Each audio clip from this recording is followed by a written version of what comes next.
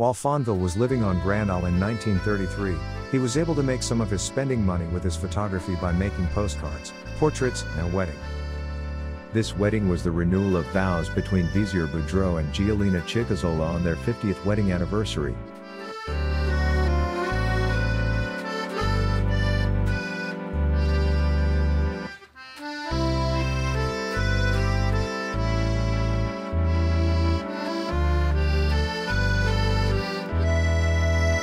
And the first marriage of their granddaughter, at the church on Grand Isle.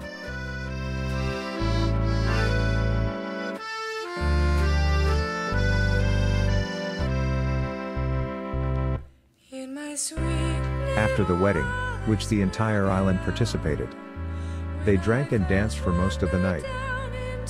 A tired and sleepy Fonville finally went to bed, and early the next morning he decided to return to the church to take some interior shots while the flowers were still in place.